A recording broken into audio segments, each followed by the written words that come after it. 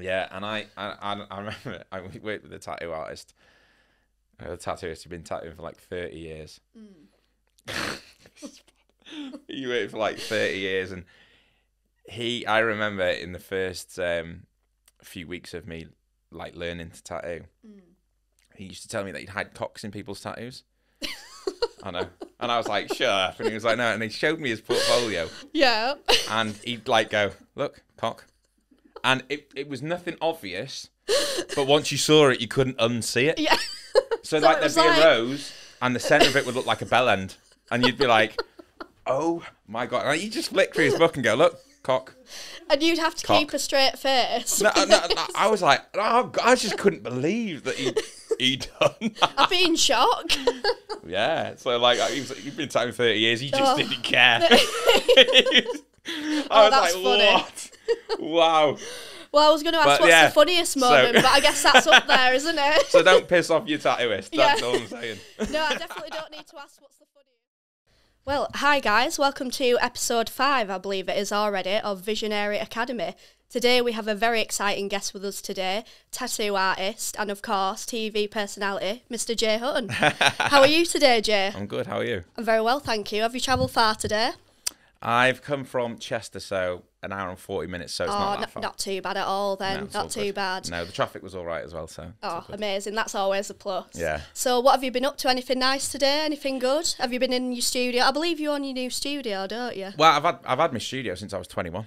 Oh, so wow. I've had it a long time. Wow, yeah. I was really young when I opened that, so I've had it now, what's that, 12 years? 12 years. Yeah, I'm about to turn 34, so. Wow. Yeah, it feels like a lifetime. Yeah, I can imagine. Is it called Adrenaline Studios? Yeah, Adrenaline Tattoo Studio, yeah. Amazing. I was tattooing for about 3 years before that in another shop where I did my apprenticeship. And then the opportunity came for me to open my tattoo shop, which was about 45 minutes from where I grew up. Wow. So it's a bit of a distance. I had a good reputation where I used to work, so starting there was completely different. I was like starting from scratch again because no one knew me in that area. Yeah. But yeah, been there, nearly 12 years now, so. Wow, amazing. It's good. Amazing. Yeah. So how was tattoo fixes for yourself as well? Yeah, it was wicked. It was well good. I mean, it's stressful. Probably some of the hardest work. I think people see the glamour side of TV, but like it's very hard work. It's long days. Imagine. It's like some days were 18-hour days. Bare minimum 12-hour days. So, and you know, as tattoo artists, there's not just the tattoos, but the filming around it. But then we might have we could have anything from like a 2-hour to a 9-hour tattooing.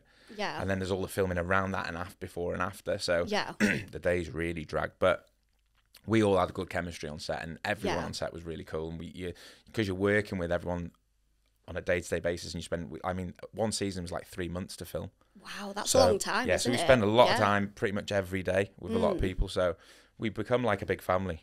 So it's fun from that. Yeah. So it's like you're just working with your mates and stuff. Amazing. So it was wicked. Yeah, a bit like university in a way. Yeah, I can imagine. A bit like. You spend a lot of time, and your relationships grow with people. They become, and I mean, it was in London. I'm not from London, so I was living there. And how was that for you? Hectic. Very. Yeah. Different way of life. Different way of life. Yeah. Fast. But then again, I was so busy, and I was working all my days there pretty much. So then, if I had a day or two free, I'd be going back home.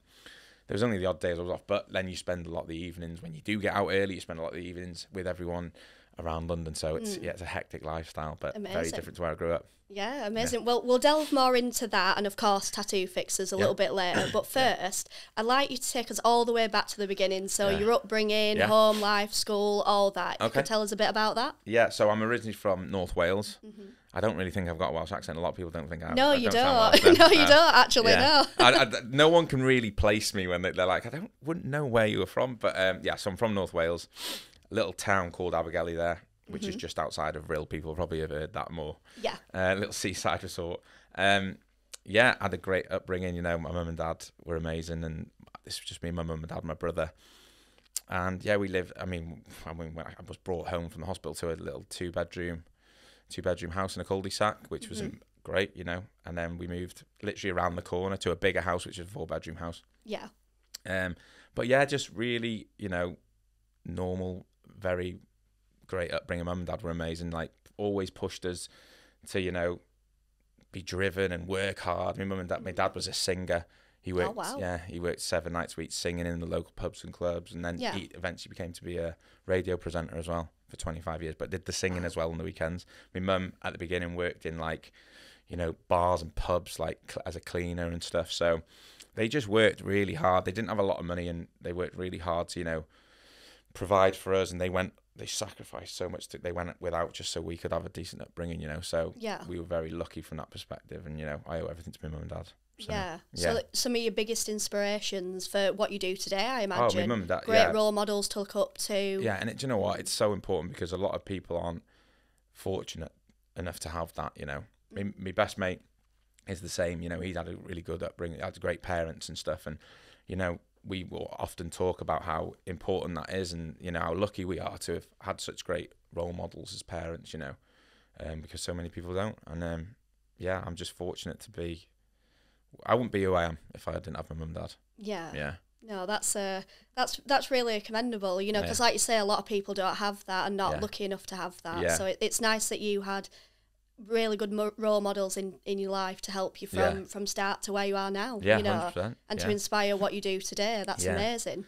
Yeah, and my brother's my best mate. Yeah, we've always been super tight. Are you close in age, or? He's 3 years older than me. Right. Yeah. And there was a time, I'm his little brother, so there was a time when he became a teenager and I wasn't there yet, and he'd be going out with his mates, and I was the annoying little brother who didn't want to take out anywhere. And a bit envious of that. Yeah. So there was a couple years, where he was doing his own thing, and I was still, I used to come home and draw every night. So we were.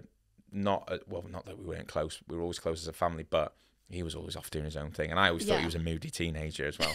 So we only sort of came back together properly, as I started getting a bit older, 17, and then when I started going out with him when I was 18, and he'd see me out and he'd be like, "What are you doing now?" And that's when we started. We really came back close then, and we're just best mates. Yeah. Yeah, that's lovely to learn that you're very close to your brother as well. I am with mine as well.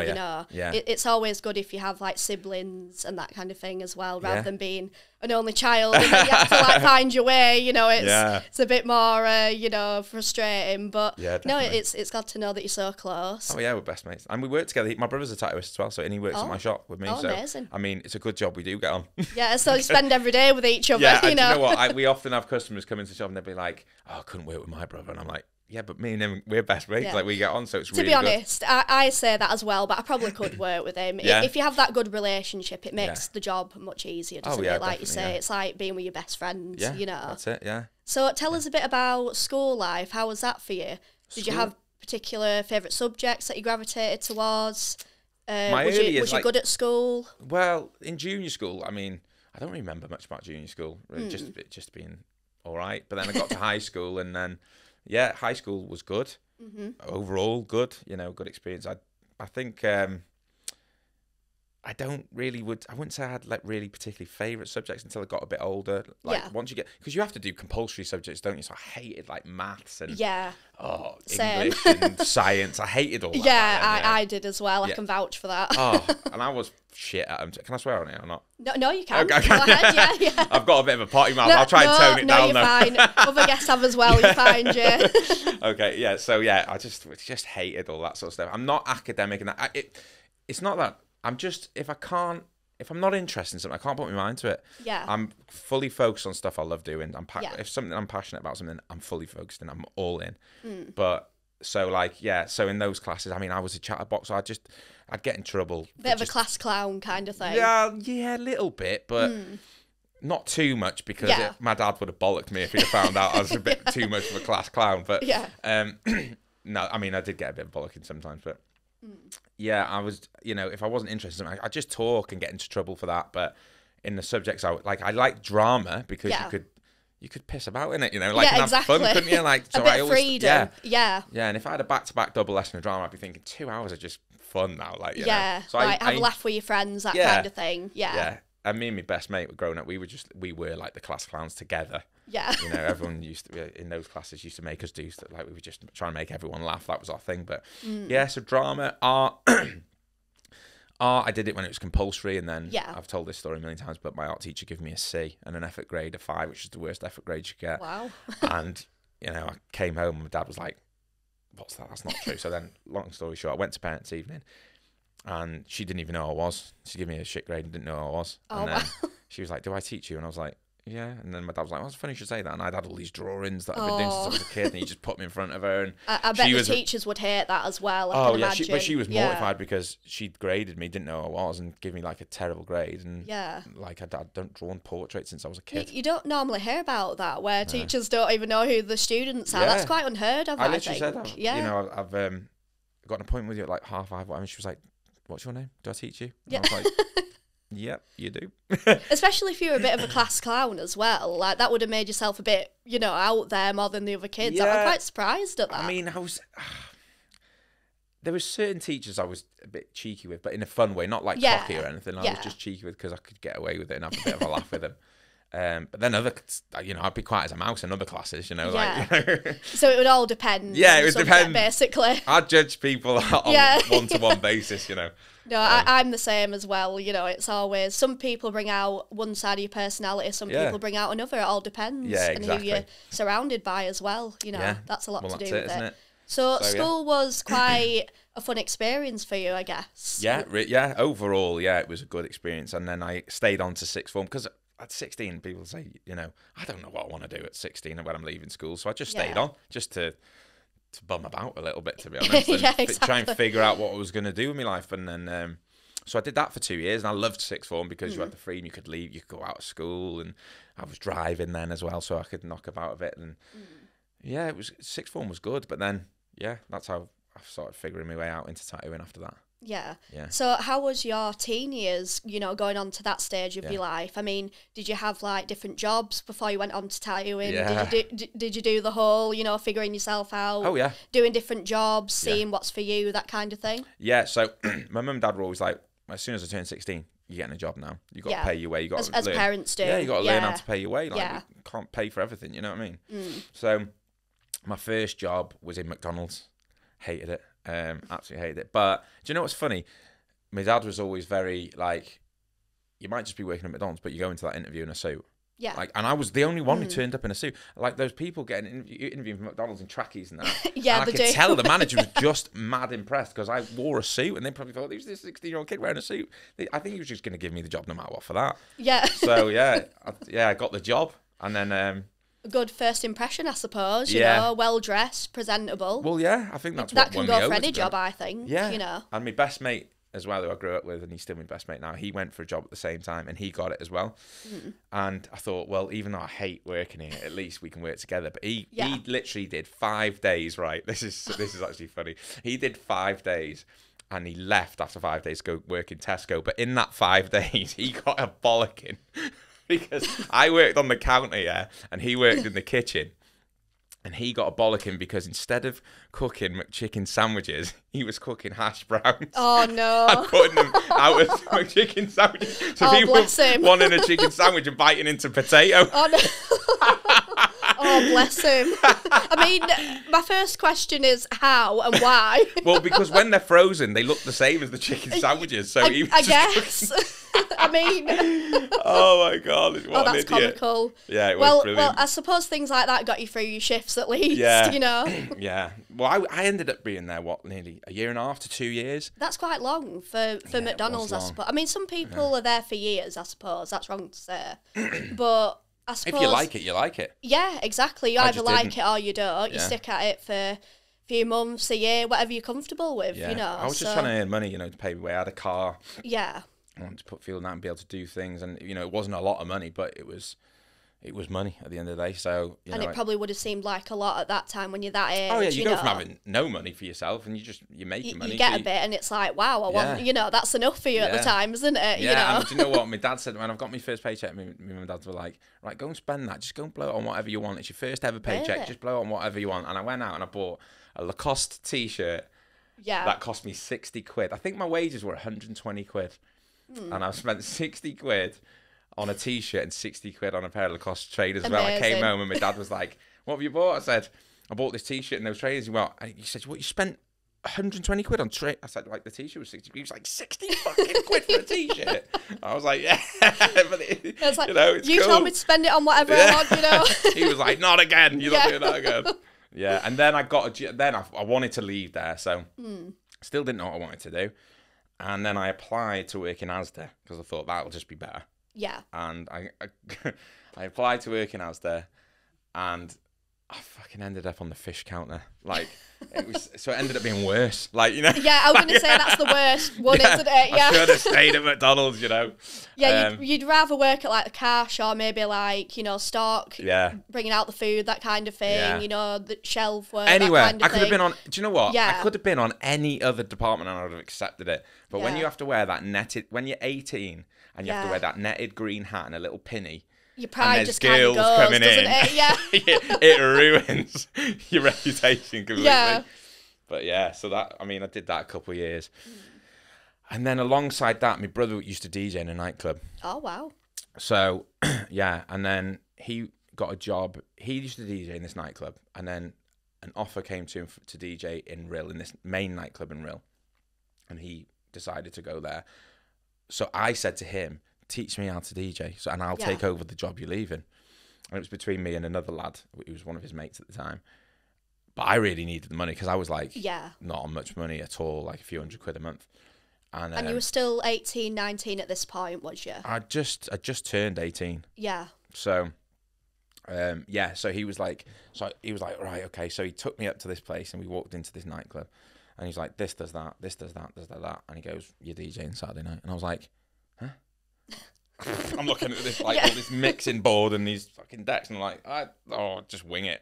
So then I did that. I ended up doing that for 2 years, like on a Friday and a Saturday. It was one of the best jobs I've ever had. That was. It was so good. Yeah. Yeah, I absolutely loved that. And did you do that for quite a while? Or? Yeah, I ended up doing that for 2 years. I left Asda, and then during like Asda to tattooing was like the DJ thing was like transitioned between the two. So I was DJing when I was in Asda, and then when I got my tattoo apprenticeship and I left Asda, I was still DJing, and but I did all three jobs at one time, so I was working like 7 days a week at one point. Yeah. It was heavy at that point, but once I got my apprenticeship, like that's all I wanted to do, so I was happy to do it. But yeah, the DJing was amazing. Unreal, yeah. Yeah, what are some of the best nights and worst nights you've had with DJing? Because my last guest, who's a DJ himself, he said, you know, you get a lot of highs and lows with it, you know, a lot of eventful, you know, moments. Well, this club, when it first opened, was like £1 million nightclub. So quite a big nightclub then. It was like really well known, and it did really well.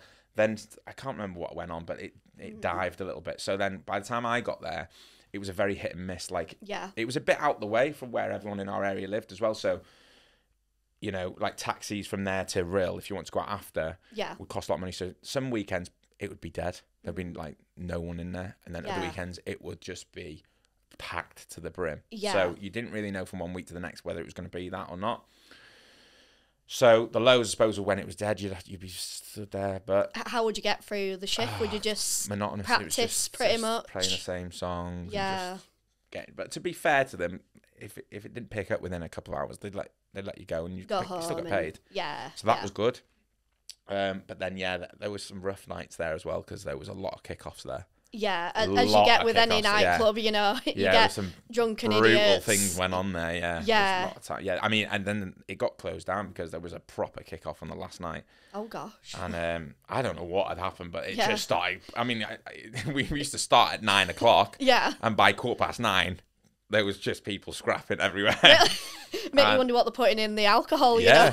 And across the road, there was like a fields, and there was like a farm, and there was like a shed with all like knives, pitchforks, and farming gear, right? This brawl went out into the car park and across the road, and by the time I got me stuff together and got out there, it was just chaos. I mean, bedlam. People broken into that shed and pulled out all the knives and pitchforks and were just swinging them at each other, and I was like, whoa. Oh my God. And I pulled out in my car, and the next minute they all just ran towards me. I'm in the road, and I've just got like 200 people just running at me. I'm thinking they're going to run at my car like a stampede, and they were just going past my car. I was like, they're going to break into the car or something. Yeah, they're going to bash my car off. I was fucking shitting myself. I would be terrified. Thinking they're going to ruin my car. Yeah. Anyway, they all just were trying to kill each other, and then I was like, see you later. Yeah. And it closed down after that.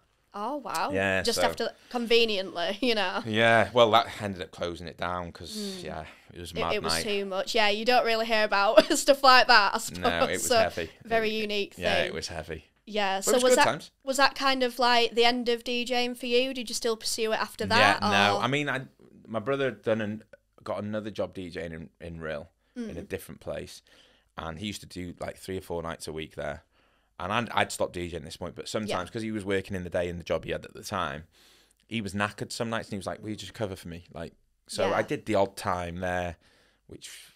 And did you learn through your brother? Was he a good teacher? Or? Yeah. I mean, he taught, like, a lot of it was learning on the job as well. Like, and plus you have to have an ear for it. Like, you know, you have to know how to mix songs and look out for sounds and that kind of thing. Yeah, you can't just go. I mean, some people got no rhythm, have they? So I know. If I looked at a DJ deck, I wouldn't know what to press or what. I wouldn't know where to start. Yeah. So it is a craft. It is a craft. And it's all changed now. Like then we literally had not like what were they called? You know, like the record decks. We didn't have them. We had scratch decks. But I can picture them in my mind. CDJs they were. Where you go like CDJs. So they were like that, but they've changed now. I think they do it all like on laptops and stuff now. I wouldn't have a clue now. You go like that, wouldn't you? Like, Yeah. I know the exact ones you mean.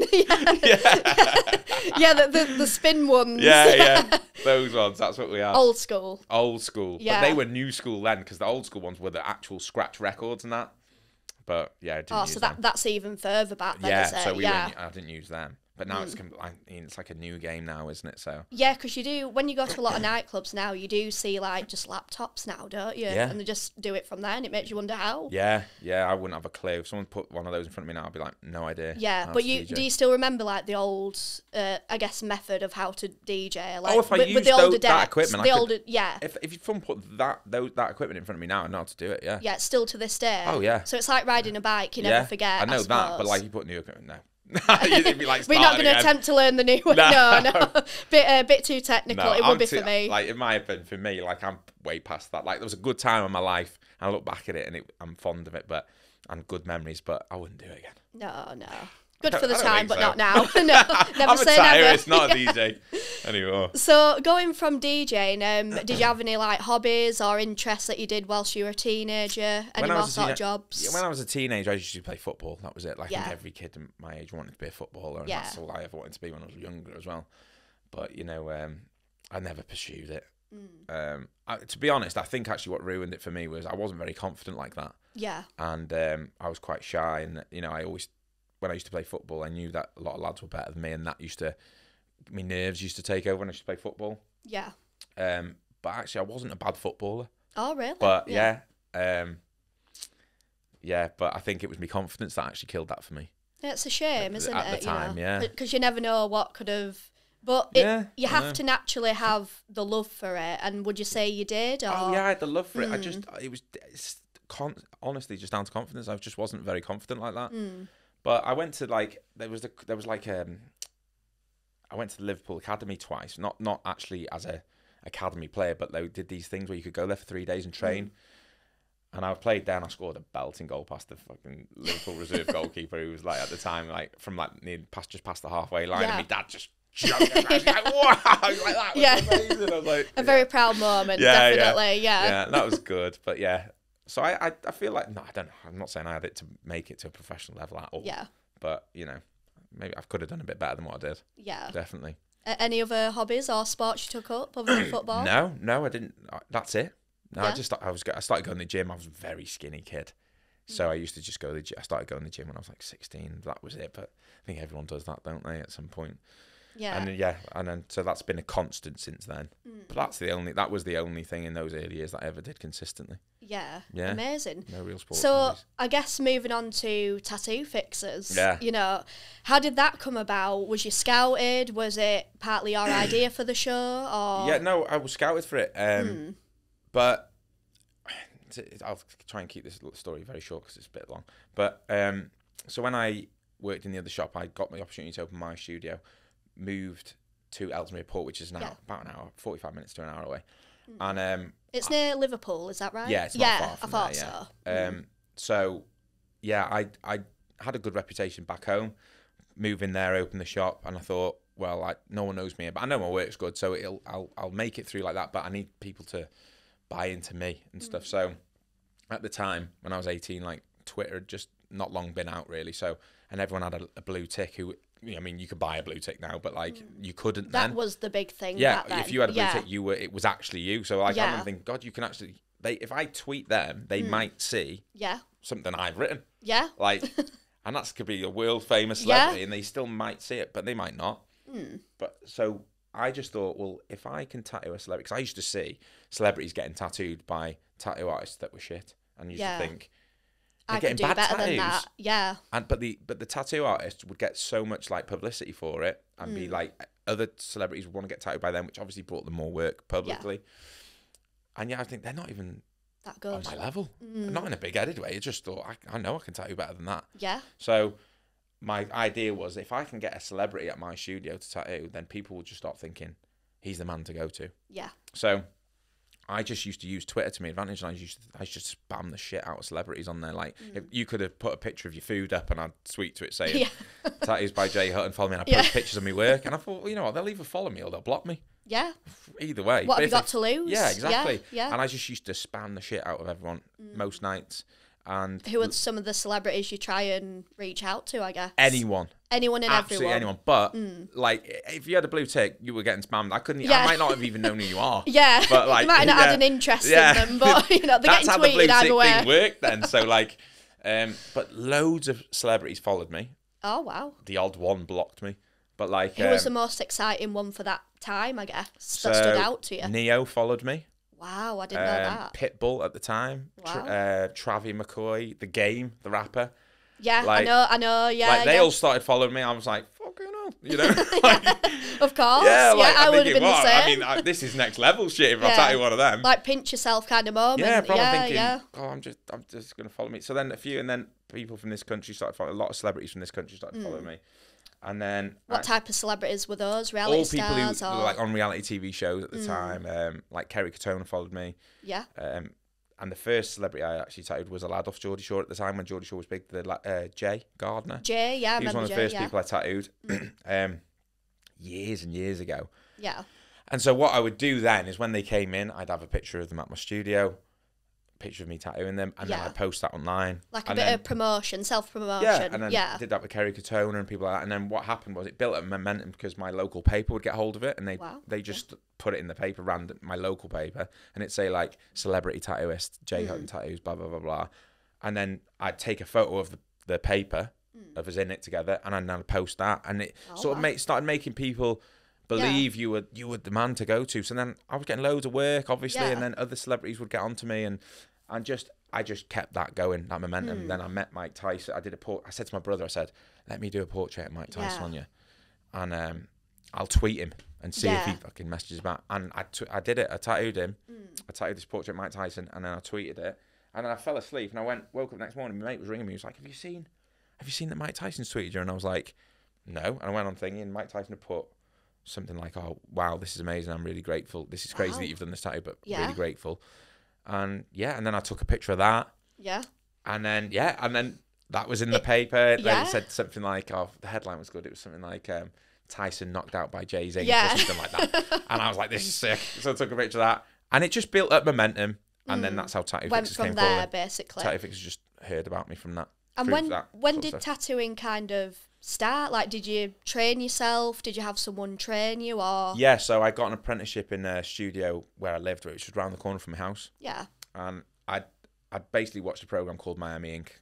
For anyone that remembers that program, it was amazing. No, I do. Did you watch it? I do. Yeah. Oh, such a good program. So so I watched Kat Von D do, but I didn't know anything about tattooing. I never thought about being a tattooist. No, did it just kind of come to you one day and you thought, it was give just it a go? Watching that. Like, I'd always been good at drawing, and I was always drawing portraits. I'd done that since I was little. I'd always drawn faces, and I didn't know you could I didn't know anything about tattooing, and I did not know that you could tattoo people's faces, like, portraits and stuff. And so when I saw Kat Von D do that, I was like, wow, that inspired. is something I'd love to do that. And my dad wasn't into tattoos at all, never wanted us to have tattoos or anything like that. So I really didn't know how to approach that and say, I want to be a tattooist. So I was thinking about it. So I started drawing like loads of drawings, and then my brother was secretly getting tattooed without my dad, and hiding them. He'd just hide them from my dad. And did you have any at this point? No, I didn't have one. No. And then I said to Dan, I said, oh, can I come watch you get tattooed? And he was like, yeah. So I went in there, and the lad who owned the shop, Dan was like, can you come in and watch? And he was like, yeah. So I watched, and then Dan told him basically that I was shit at drawing. Yeah. And he was like, let's have a look. So showed him my drawings. He said, fucking hell, do a few more, come back in a week. So then I went away and I was just like, right, I'm going to smash this. And I just drew loads of portraits of rappers at the time that I was into and took them in like a week later. And long story short, there's loads more to that, but long story short, he gave me the job straight away. Wow. Basically said start on Saturday or whatever it was. And that was it, yeah. Just went from there. The rest is history kind of thing. Yeah, yeah. So Yeah. I guess kind of going from tattooing, what inspired you to, I guess, because I imagine it came from sketch artwork, that kind of thing, watching the shows you've just said. Yeah. Was there any other inspirations other than that? No, literally, I started tattooing at the shop. Once I'd watched that program, I was like, this is what I want to do. I'd never known what I wanted to do. Yeah, you still at this point had no idea. I had no idea what I wanted to do. I didn't know how the hell I was going to do. I didn't know what I was going to do. No idea whatsoever. You had no thoughts of anything else at all as a backup or anything? No, nothing at all. And so... You took a risk? Well, yeah, but it sold to me because I was so passionate about drawing. I'd always done drawing. Until I got that bad grade in art, I stopped drawing for a couple of years then. Oh, really? Sort of, I just thought... So it knocked your confidence a bit? Well, it did knock me confidence. I got moved to another class as a result of her giving me a terrible grade, my dad speaking to her. And I got moved to another class, and then I thought, I'm going to show this teacher what I can do. And I drew my watch off my wrist, and I got an A. Wow. Yeah.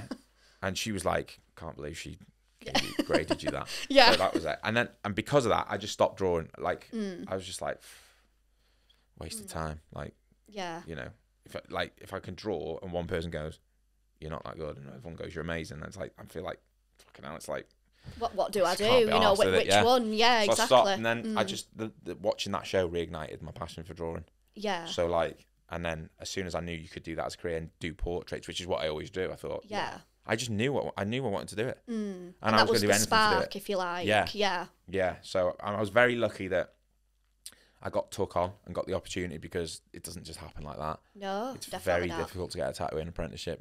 I get asked a lot, you know, how to get into it. Yeah. And it's very difficult, because not only have you got to find somewhere that's good enough to give you an apprenticeship, like, you've got to be good enough at drawing. Then you've got to get the opportunity where someone even wants to take you on. Yeah, and you've got to stand out and all these different things. And they've got to be good at tattooing, otherwise you're learning from someone who's bad. Yeah, then you pick up them bad habits, and then that affects your skill set. Yeah, and it can take longer for you to progress and stuff like that. So it's very difficult industry to get into. It could have taken you another 10 years on top of what. Yeah, of course. You know, the opportunity came about. Yeah. You know, you never know these things. No, but sometimes, you know, I feel like things are just meant to be. I think I was just always meant to be a tattoo artist. The timing was right and everything. Yeah, I think even if I hadn't got it then, I would have found a way to be a tattoo artist. I think it was just I was meant to be a tattoo artist. Yeah, amazing. Yeah. So from tattoo fixers, so you said you were scouted.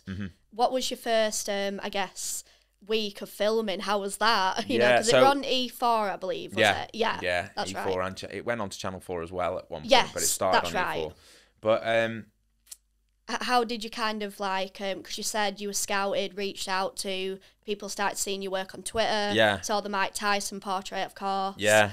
I guess, did E4 reach out to you from there and say, we'd love to have you for the show? I just got a tweet on Twitter from a casting director who said, it was a public tweet as well. It wasn't like a DM. Yeah. So I thought, to be honest, I didn't think it was real. I thought it was a joke. Because I thought, this is a bit of a weird way to be honest, I would have thought that as well. Yeah. So I don't blame you for that. Yeah, they said we're casting for a new TV program on E4, we're casting for new tattoo artists. Would you be interested? And just in case it wasn't, I just wrote back and thought, maybe that could be cool. Yeah. Because this is what I've been working towards, not to be famous, but to build my business and build my profile so that for business, and TV certainly would have helped with that. Well, the thing is, you know, I never got into TV to be famous, because I wasn't interested in being famous just for being famous. I wanted to be known for what I do and for being good for what I do. So, and that would obviously help my brand and my business. So it was all business driven. You know, couldn't see myself ever being on TV for any other reason other than doing what I do. Other than your craft. I mean, I've done other TV things, but that's off the back of doing stuff. And you know, I'm very careful about what I've done on TV. But basically, I'm a tattoo artist, and I did a tattoo show on TV. Yeah. You know, I do what I love on TV. Yeah. So I'm grateful from that point of view that, you know, because some people go on TV just because they want to be famous and actually... Yeah. And put on a character that they're not, basically. You're being someone that you're not. And then what happens is with that is you see a lot of people that end up being miserable because they've portrayed themselves as a character they're not. and now everybody knows them as that, and they've got to live up to that, and they Yeah. can't let the mask slip. And if Yeah. they do, and people see the real them, they're scared that people won't like them, And so if they constantly chase that character. Exactly. And if they regret the character that they put out at first, they can never erase that or take that back. That's it's it. out there. Yeah. You know, it's Exactly. public knowledge then, and then you've got to escape from that character. So Yeah. it's always best being yourself. Absolutely. 100%, You know. That's the thing.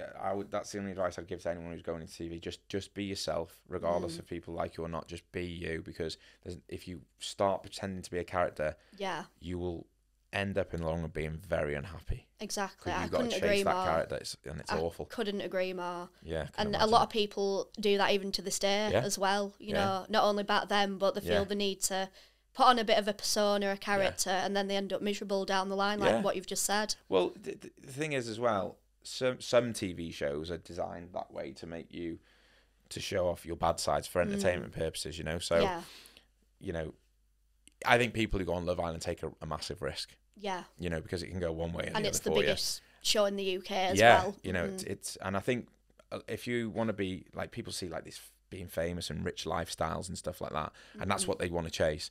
The flip side of that is, if you're not going to be yourself, there's consequences to that. There are massive consequences, long-term consequences. Yeah. You know, that they don't think about, because when you're young and you're in the moment, a lot of people just want that and go, yeah, I'll do that. Yeah. But it's you've got to navigate that world very carefully when you're in it.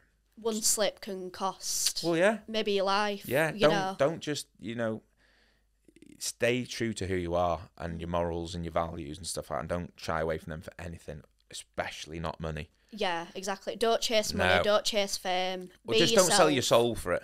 Yeah, that's it. All I've just never, you know, everyone chases money. You know, we all want money for, like, you know, it makes us have a better life and stuff, you know, and provide stuff for our family and stuff like that. That's what we all want. But never sell your soul for it. I've never sold my soul for money, and never will. Yeah. That's very good to know. That's good. Yeah. So how was filming for Tattoo Fixers? What were the first? I mean, your first TV show. Yeah. Nerves are high, I can imagine. Yeah. Well, I've never been really in front of a camera like that before, so it's like very intimate and very, you know, you can't, every direction of cameras there. Well, when we first got told, it was sort of pitched like it was going to be sort of almost like a Big Brother thing, where there wasn't going to be cameramen, there was going to be like cameras in the roof, just like so hidden. You didn't feel nervous. And then when I got there on set, there was just cameramen with big massive cameras. I'm going to say back then they had the big cameras that they'd literally shove in your face and you couldn't get away from them. Yeah, they were quite intimidating back then. Yeah, but do you know what?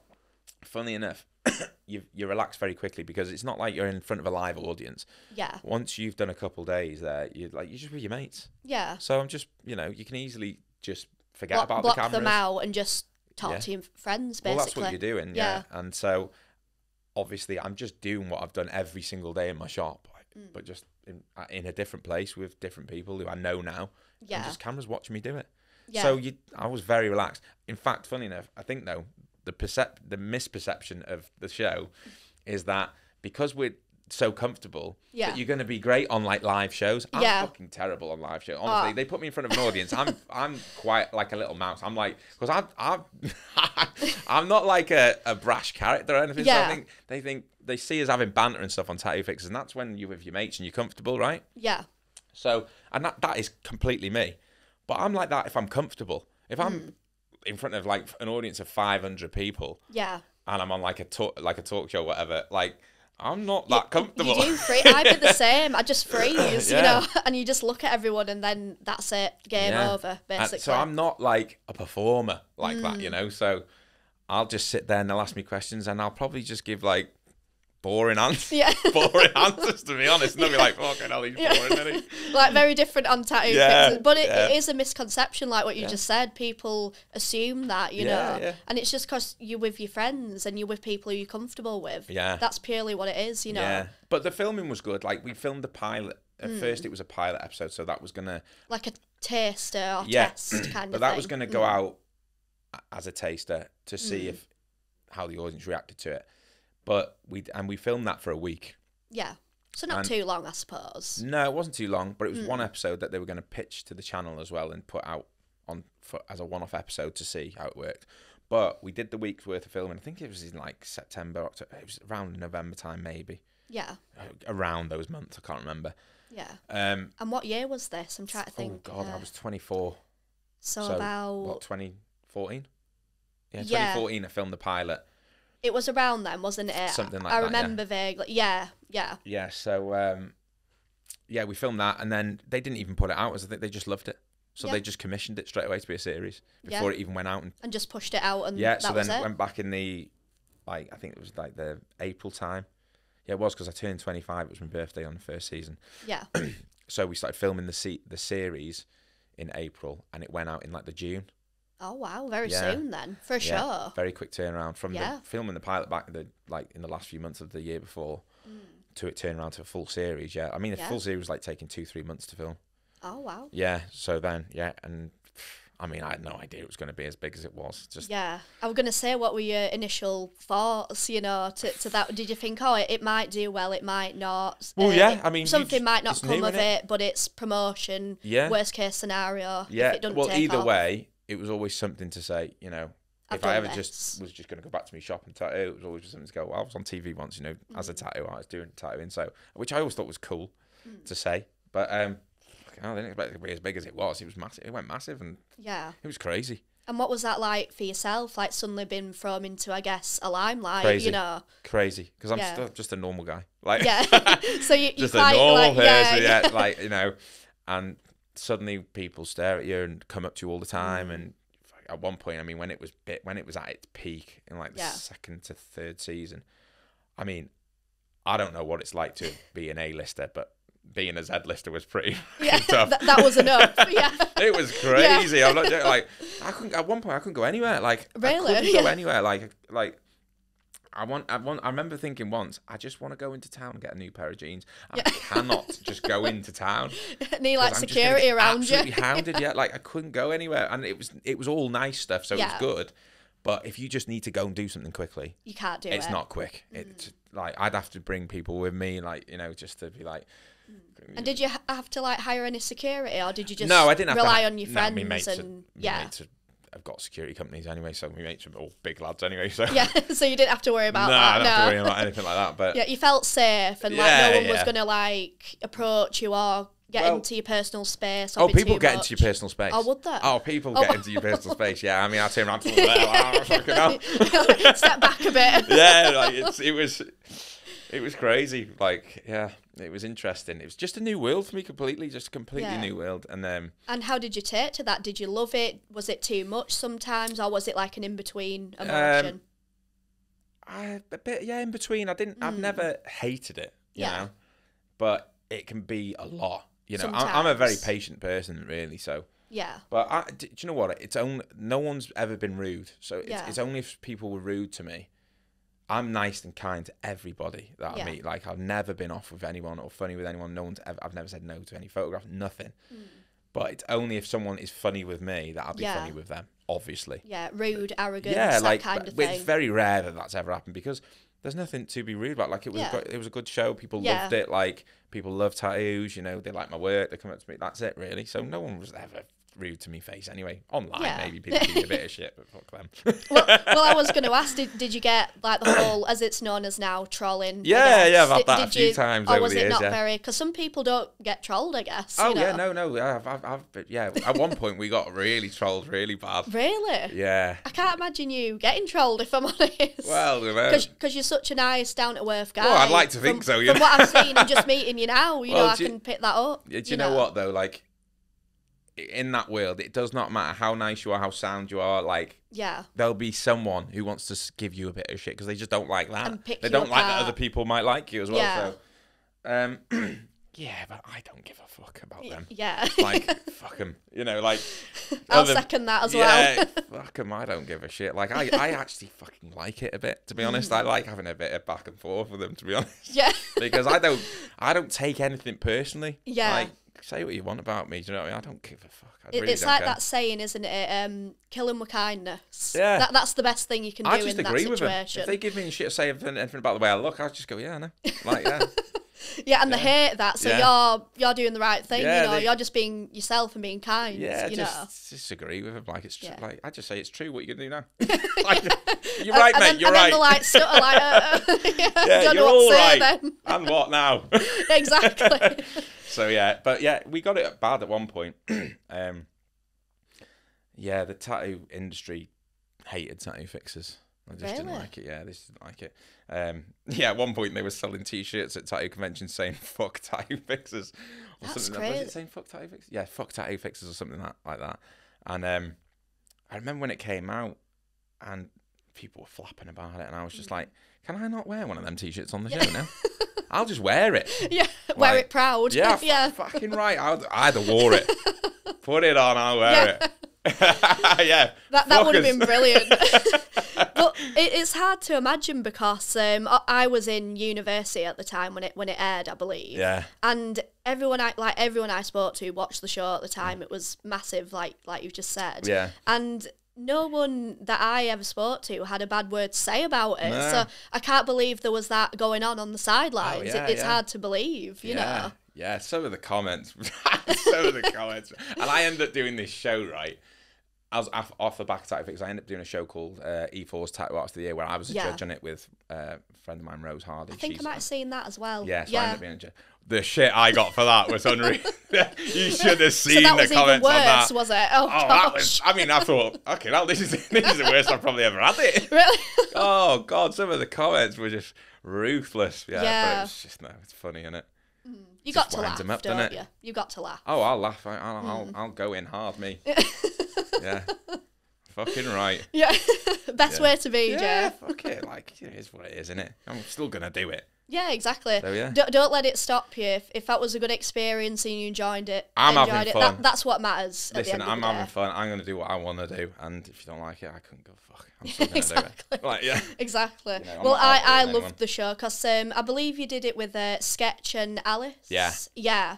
How was they like to work with? Was it like... Yeah, amazing. Luckily, we just clicked. Yeah. You know, the first season, there was a different girl on it. Lou was on the first season. Yes, that's right. And so when I first did Tattoo Fix, we literally just never met before, any of us. So we met the night before we started filming in like a pub with all the crew and stuff like that. Really? And that's how you met and first...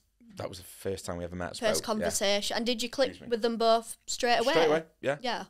Straight away. And the funny thing was, the weird thing about it was, we were all just normal tattoo artists and obviously had our own different lives, but we all shared the same weird thing, which was getting thrown into the limelight. So Sketch's experience was the same as mine. Lou's, Alice, when she came in, we'd all experienced, you know, we're all in doing the same thing and we're in it together. So if we all got shit, we're all getting shit together, you know. So through that, we formed a really good bond as well. And like I said, we were there together every day. And luckily our chemistry and our banter was all the same. So... yeah, it was so lucky. So there wasn't just your colleagues, there were your friends as well? Yeah, like we were like best mates. We still are. We all still talk. Like we're all still really close. Like so. Yeah. So it's wicked. You watch that show and people think, "Are you actually that good?" Yeah, we are actually good mates. Like, I could tell that. Yeah, it was real. You could see the chemistry on screen. I thought, if I'm honest, you could tell. There were genuine friendships there. Yeah. I could tell that. Well, it was that genuine that people thought we'd been mates for years. Yeah, exactly. That's what I thought as well. So I'm wondering how they met. You know, did they knew each other beforehand, or you know, because it does make you wonder. And that's so lucky, isn't it? When you think you just put 4 random people together, and you know, it just works like that. So it was just, it was lucky, really lucky. And then, I mean, when Alice came in, that was just like that took it to gold level because she's just so funny. Like, because I remember when Alice were on as well. That was a very good series. Series. Yeah, she came in the second series and she was on it right the way through. But like, she was like, it was almost like we didn't know there was a missing link until she came in. Yeah. And then I think that's just what elevated Tattoo Fixers to the next level. Really, and got it even more exposure, more series, that kind of thing. Because there was a lot more. She's just very funny. Yeah. Naturally very funny. Like who you see on there is like, that's exactly who she is. Yeah. So she's a right character. So yeah, we all just, I mean, she come out with some fucking, she still does weird shit. Yeah. And you know, that's why it's funny. So it worked really well. But that's what you need round every sort of like work, you know, operation. Like you need banter, you need to all get on, you know, you need that skill, obviously. Yeah. You know. And I always remember the receptionist as well, remind me of it. Paisley, love her. Yeah. Absolutely love her. I just have to throw that out there. Absolutely love her to this day. Some of the things she'd say would crack me up, honestly. Yeah, she just felt like she were a part of the team, you know. She were part of the team. Well, yeah, like I said, the 4 of us were just put together and it just worked. So we're really lucky that way. Amazing. So what was some of the best tattoos you've tattooed on the show? What one stands out to you to this day? Do you know I what? think I did that. That's my piece of art. I did that. Do you know what's funny? Like I can't even remember. Like there's so many. Really? I tattooed so many people on there that I can't even remember what I did on there anymore until I come back and do you know what? I've watched Tattoo Fixers back, right? Yeah. And completely forgot who that person is that I've tattooed. Didn't even know I was watching it thinking, I wonder who did she pick? Yeah. And it was me. Yeah. And I've spent the whole day with her and tattooed her, and I look at the tattoo and go, oh God, I don't even remember doing like that. did we meet? Did we have a conversation? Yeah. Yeah. So it was a bit of a blur, all of it, in a way. Yeah. Well, now, like, I mean, I've left it, 5 years ago, I think? Yeah. So, yeah, I mean, it feels such a long time ago, that does now to me. But, I've still got great memories. Favourite tattoo? Let me think. For me, it's the most meaningful ones. I did all, the portraits and stuff on there, so... Yeah, because you're known as a portrait artist more than realism stuff. Yeah. All the portraits. So there's a few on there, a few different ones, but for me, and this is still my day-to-day tattooing. When people have meaningful tattoos, and they look in the mirror and they're upset, they cry. Luckily, because they like it, not because they hate it. Yeah. That's the job doesn't get any better than that for me. So there was a few of that on. I mean, the show was all about the stories, isn't it? So some are funny, some are sad, but they were the ones that stood out to you personally. Oh, yeah. The ones that meant emotions to people. 100%, and meant the most to them. Yeah, because the personal ones. The one thing about tattooing is that it's so intimate and personal. And I mean, whoever you've been tattooed by, you'll never forget that person because you'll always have that tattoo to look back, and it'll take you back to that memory of getting tattooed, and you'll remember that person. Yeah. So when I tattoo someone, I'm a part of their life. At some point, I was a part of their life. Exactly. I mean, I've got quite a few tattoos myself. I've got about 12, roughly, I think. Yeah. And I've had them all done by the same tattoo artist, and still in touch with him to this day. Yeah. So been getting tattoos I'm 27 now, so since I was about 17. Yeah. So that many years. Illegal. I mean 18. Don't 18. Cut that. I mean 18. I never said 17. Yeah, but 18. But we've never lost touch, and we have that chemistry. We're good friends to this day. That's and good. It's very true what you say. You never forget your tattoo artist. Yeah. And I always found that a big part of repeat custom was getting on with your tattoo artist, Yeah. Because I know there's a lot of tattoo artists who don't even speak to their customers. They put headphones in and they don't chat, nothing. That's strange. So for me, people, this is a business thing in general, but people buy into people. Yeah. So and with tattooing, it's it's quite intimidating getting a tattoo, because for most people, especially if you're getting a first tattoo and you've never had one before, because you think about the pain, you're worried about the pain. Can I sit for it? I don't want to be embarrassed. I will pass out, all I don't want to walk out and all that. Yeah, so it's nerve-wracking for a lot of people. So my thing is that you've got to make people feel comfortable. Yeah. To at least give them a chance of getting through it. Yeah. Especially if they're really nervous. So, your relationships with your clients is so important. And once you have that and they've had a great experience and a great time, and, I'm just me. I'm just like this with all my clients. So they want to come back because they've had a good experience. They've loved it. We have people coming to the shops just because they just want to spend their day there. So I get another tattoo because I like being around the banter, and it's just fun. It's almost like a day off from reality for them, because getting tattooed is different as well. It's not like something you do in your everyday life. I know at the end of the day you come away with something that looks amazing as well. So and something that's personal to yourself. Yeah, that you can carry forever. So people love it because it's on your body for life. Yeah. So it's something you look back on and think. Something that you've got on your body for life. You think back to who did it for you, and that's a memory. Yeah, that's it. Yeah. So you're creating memories for people. Yeah. Very people good memories. People never forget me.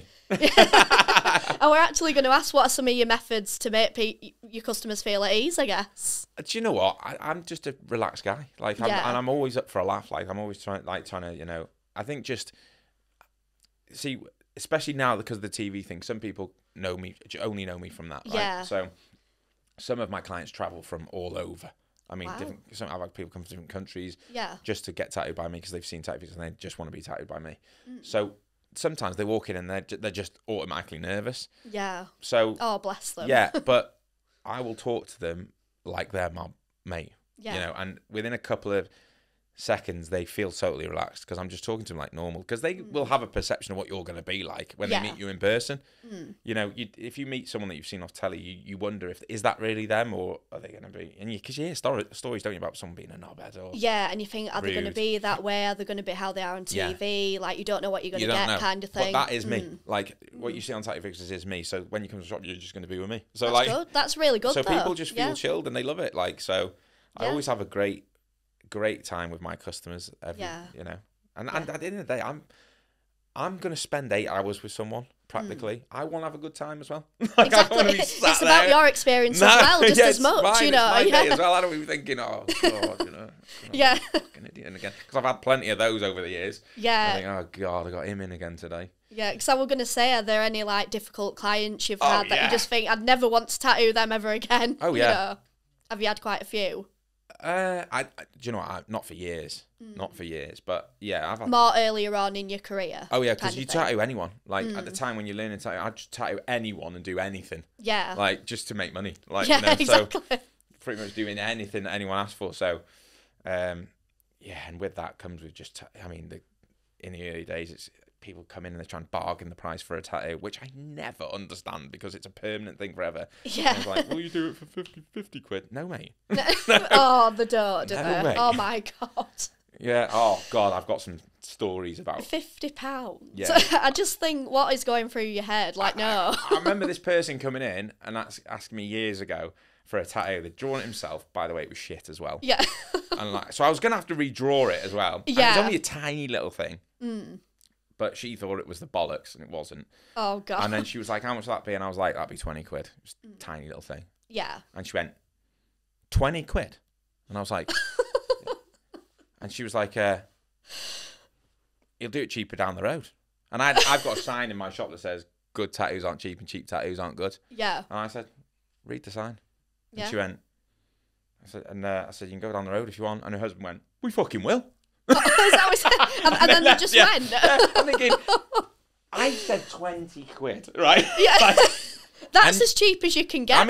As cheap as possible. Like, what are you looking for? A freebie here? Like, pretty much, by the sounds of things, yeah. I've had that a few times. So that's one of the most weirdest memories, I guess, that you've had in your career. That's not even the weirdest. That is nothing. Oh, you've got to tell us the weirdest now. The weirdest.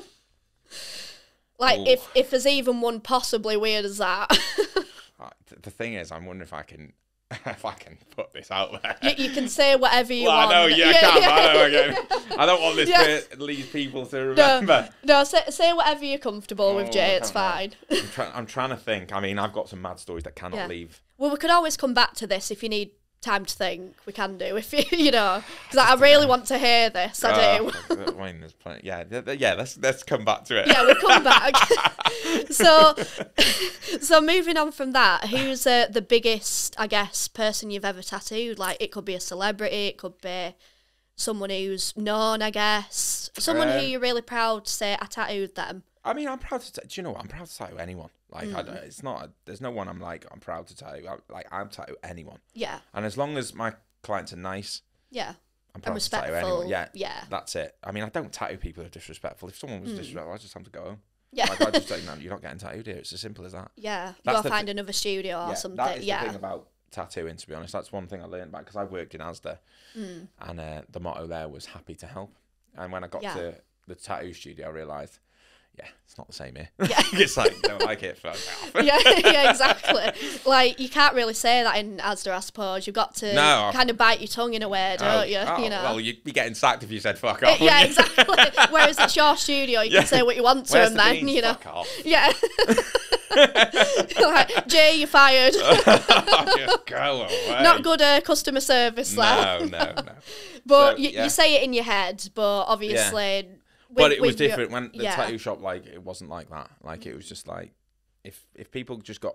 It's weird because when you're tattooing someone, you're sticking a needle in their arm, right? Yeah. And it hurts. And I'm in control of that. And some people have very low pain thresholds as well. And I'm in control of that level of pain. Like, you know, like... So, to try and piss off your tattooist makes no sense to me at all. They'll just, jab you a bit. Surely you want a good rapport with the tattoo artist because I'm about to mark your skin for life as well. Yeah.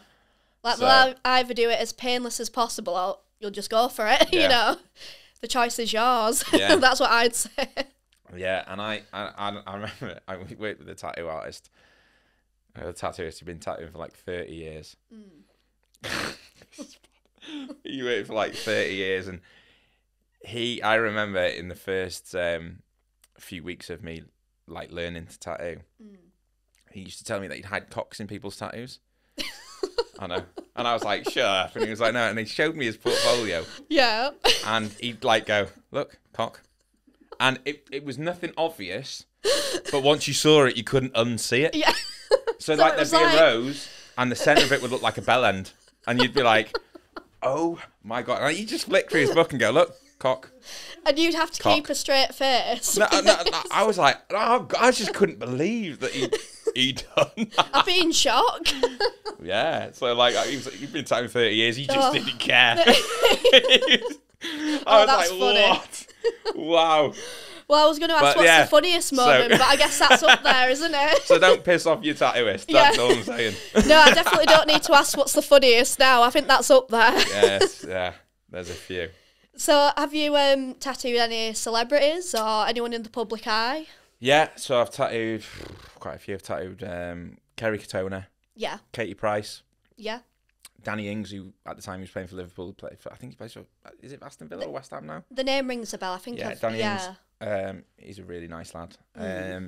Jamie Lang from Made in Chelsea. Yeah, yeah. Who else? Do you know what, though? It's like, I always say, you're only a celebrity to people who think you are.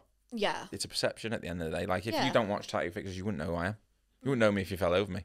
Like, if you're not a football fan, you wouldn't know who Danny Ings was. Yeah, like, you yeah. wouldn't know so, but if you're a mad football fan, you'd know exactly who Danny Ings was. Yeah, exactly. So you'd either be starstruck or you won't, depending on if you're a fan or not. Exactly. So if you don't watch someone's show, you're not going to know who they are. You're not a celebrity to them. It's like you're a normal person, which everyone is. Some people don't follow football and don't know who a lot of football players are, but some people they're the most famous person in the world. Like some people will be absolutely starstruck. Yeah. And other people go, who's that? Yeah, exactly. Like, Yeah. So you're only a celebrity thing. The whole celebrity thing is just a perception. Yeah. Like, everyone's just a human being. Yeah, that's why I like to say known, I guess. Yeah. Like known. Because people can be known, but a celebrity like what you've just said, it's down to the individual if they're a celebrity or not, you know. Yeah.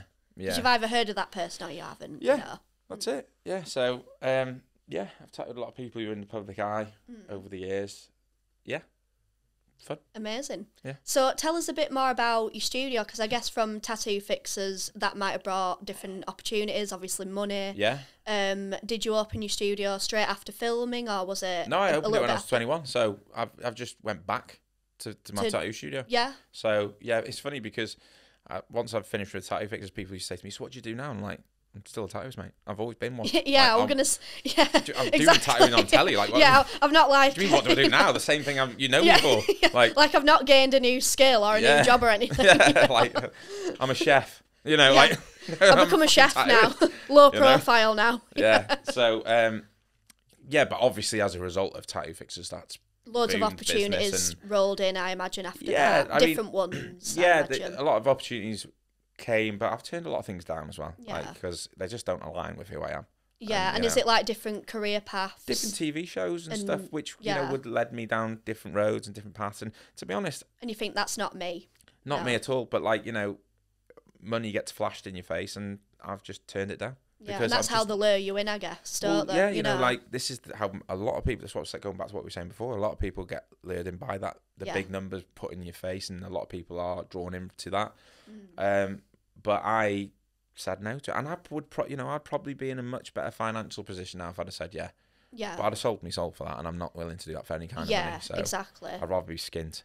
Yeah. No, I agree with that. You know, you got to stick to your craft and what you have a love for and a passion for. You can't, you know. Once you sell your soul, you can't get it back. Yeah. And it's very, very difficult. It's very difficult to change people's perception of you once you've sold your soul for money. Yeah. For money, I think, you know, for a bit of money, like money comes and goes. Like it does. It just does, you know. And I understand that, you know, people need money and they're desperate for it, but you know, I would honestly rather be skint than people. And do something you love than something you hate and get a load of money for it. Yeah. I mean, when I got into tattooing, I remember thinking, at the time, I mean, obviously you need money, but like at the time I'm thinking I would do this for free. Yeah. And I did a lot of tattoos for free, to build up. But your then portfolio and everything. Yeah, but I remember thinking, like the money I was on in Asda at the time was a few £100 a month. I was thinking I would just do this for that. I'd rather be here for so many more hours, more days a week, on the same money, just because I love this job. And there's a lot to be said for that, because a lot of people think that success is about how much money you have, and I think success is about how happy you are in life. Yeah, because at the end of someone's life, you don't look back and think how much money you've made. No. You look back and think, I've done something I've loved. Yeah. I've achieved a fulfilling life. Yeah. And I'm happy with every decision I've made. Yeah. And where I'm at to this day at the end of my life, when I leave this world, I'm happy with the life I've lived. Yeah. And I've not chased money and greed. No. Not become unhappy through that. Yeah. And I've had a happy, fulfilling life. Yeah. I feel like that's what everyone strives towards, I guess. I saw this guy talking online the other day, and he was saying that he's been to 2 people's bedsides when they're about to die. Yeah. And they both said the same thing about when they look back at their life, all that ever mattered was the relationships they had with people. Yeah. Nothing else. They don't talk about the job they had. They don't talk about the success they've had. The money, or they talk all that about the kind of most thing. important thing they say that they think of when they think about now their whole life was who was in their life and the relationships they had. And that is the truth. Yeah. Because you can't take the money with you. No. Like, you really can't. Like, it doesn't once matter. You're gone. It's just. It doesn't matter who's a millionaire, billionaire, who's got £1 in the bank account or a million. It doesn't matter. Your house you've got will be someone else's house. Exactly. Like, it doesn't go with you. No, you know. Someone else will live in that house. It'll be like you never lived there. Yeah, exactly. If you use your house your whole life, you've worked your arse off to care it, and you've screwed yourself every month to try and pay the bills for it, and you're stressed the fuck about it. Yeah. That house will be someone else's, and no one will ever know you existed there. 100%. And material things don't follow you as well. They don't. They'll just get sold, and you literally take nothing with you. So all that does matter is the relationships you have with people. Yeah, your loved ones. Yeah, and I mean, obviously you need money, so try and work as hard as you can to make the best out of what you can out of your life. But don't fully chase that. Well, I mean, working towards something and having a goal, obviously, like, I think, I'd love to be financially free for me and my family to be financially free. So there's not the burden of that, hovering over you all the time, which everybody has, right? Yeah.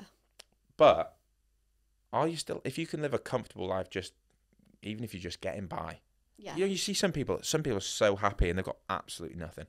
Like they've got they're skint, but they're just happy. Yeah. Because they love like being around the people they're with, and you've got people who've got so much money and they're stressed because they've and they're miserable. And it goes back to the character thing. They portrayed a lifestyle to everybody that they now have to live up to. Yeah. Because if you were to like sell your fancy cars and your fancy house and your yacht or whatever it is that you've got, and you scale things down, people will start thinking you're a failure because you built yourself up to that thing. Exactly. Right?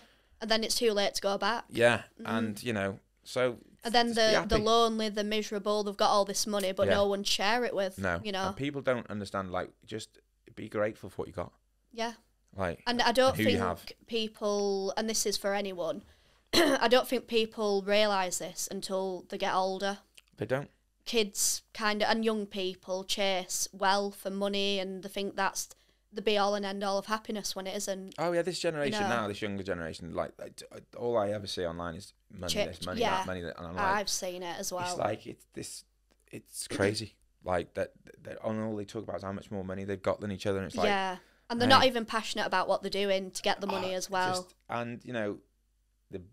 We're breeding a generation of people that don't want to work. They just want the easy route all the time, which means they don't have any resilience, and they don't have a lot of work ethic as well, and no drive or passion for anything, just earning the most money What's as the possible. easiest way to make money?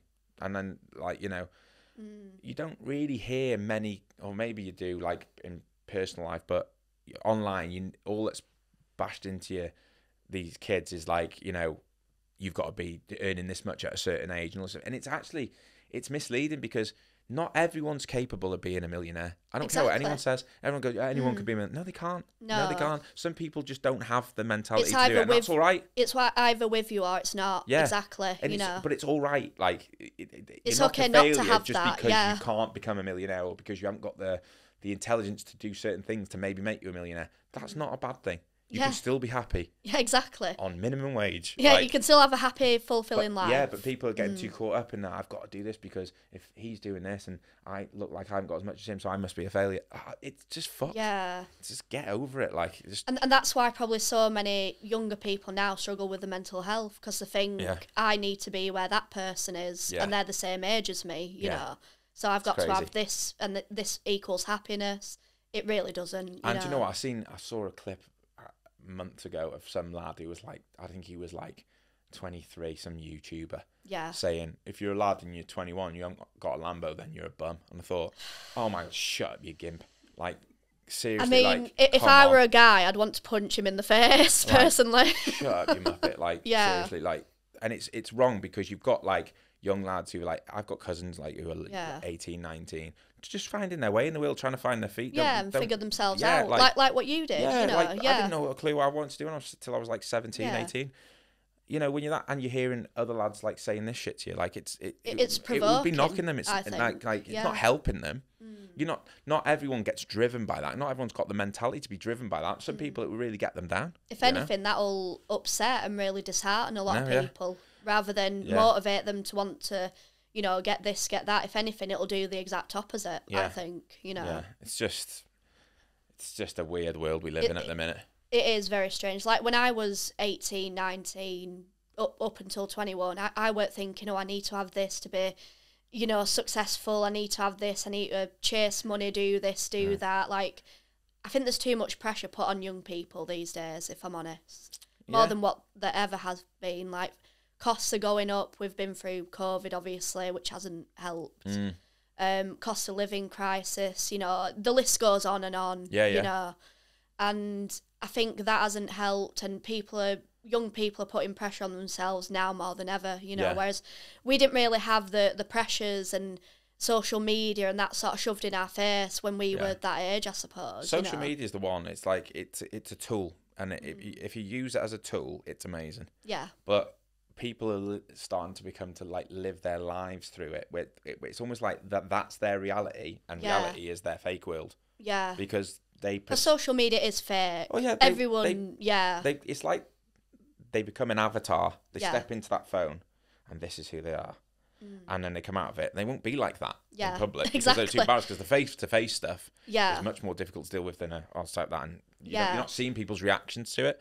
So they're being characters. A lot of people online. Yeah, and then in person they might be a lot more introverted or quieter or a bit more standoffish. Whereas online they may come across as the most confident person in the world. Exactly, you know, and it's giving this perception to people that, you know, it's like a false pretense. Everyone's competing with each other. Like, I mean, everyone's competing with each other to try and get somewhere in life, but it's extreme, like to the point where it's ridiculous, warping people's minds. Yeah, the worst case scenario almost, isn't it? One extreme to the next, isn't it? You know. Yeah, it's just so if you're spending too much time on your phone, it's not good for you.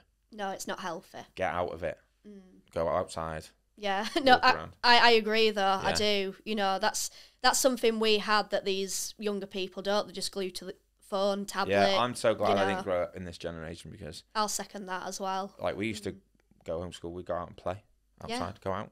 Exactly. Like, make games. Yeah. Go outside, you and Dad be like, go outside and play. You'd make your own entertainment, wouldn't you? Yeah, you would. You find things to make, like, just, it's a weird world. Yeah, but people are losing resilience, and that's, you know, life's tough, and you need to be resilient throughout, because, you know, no one's coming to save you. So you need to be toughening up, you know. Yeah, and success isn't going to land on your doorstep overnight. No, you've got to go out there and... You've got to go make things happen for yourself, you know, as much as you can. But, you know, I always go back to just don't sell your soul to do it. Just don't pretend to be something you're not. Yeah, because I was going to ask, what's your number one advice that you give to the younger generation with it can be any career, anything, just to motivate them to do exactly what you've said, I guess, you know.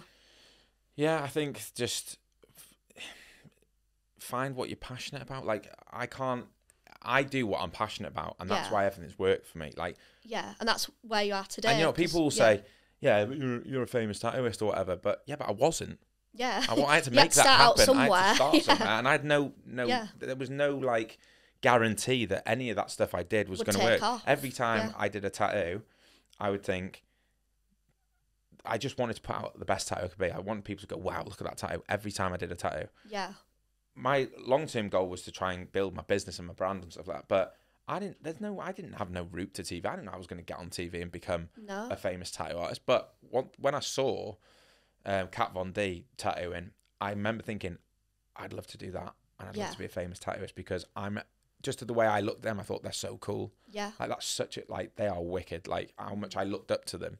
Yeah, that was your biggest inspiration. That was my dream to be that, and I've achieved that. But to get to that, there was no guarantee I was going to get there. Yeah, I just had to believe I was going to get there, because I always did. You had to take the risk. Yeah, I had to do things. I had to work long hours. I used to just put all my effort into it, and the only way I could do that was because I was passionate about it. Yeah. So if I wasn't, I wouldn't have put the same effort in, and I wouldn't be where I am. 100%. So my belief in myself and my passion is what got me there. Yeah. So if you're not passionate about something, like for me, I just think, really passionate about something.